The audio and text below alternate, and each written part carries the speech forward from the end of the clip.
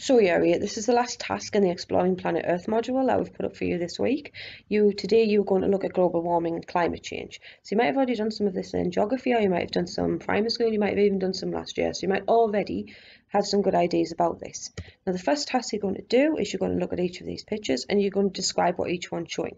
So what is this picture showing here compared to this picture here? What's this picture showing you? What's this here? And what is happening in this picture. You are then going to tell me what the link is between the four pictures, because they all link together for one specific reason. Now on the next slide you've got the big picture. So if we don't stop global warming, what is going to happen?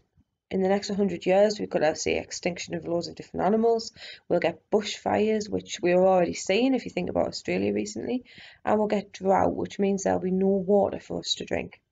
Now here the first part for you to do is watch the video. If you click on here, it'll take you to the video and you are going to answer these 5 key questions. If you click here, it'll take you to the answers.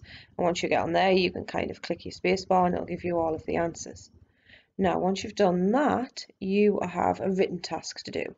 So you're going to read the information about the effect global warming, and the video you watched earlier described the effect global warming has on the environment. So if you click on any of these links, they're going to take you to a Word document.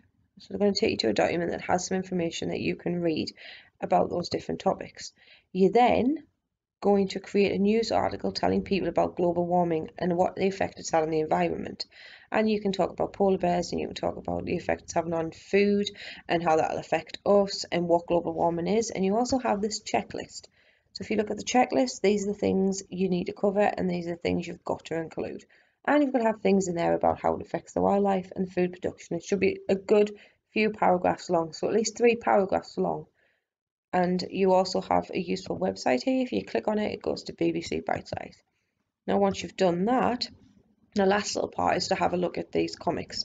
And now what I want you to do is have a look at the 4 of them, pick 2 of them and describe what's happening.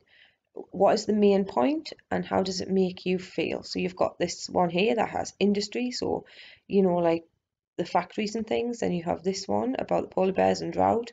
You've got this one which is quite funny but has a serious point to it, and you've got this last one. Now once you've done that, you have completed all the tasks for the day. If you have any questions, please don't hesitate to comment or ask your teacher, and I'm sure they'll be able to help you.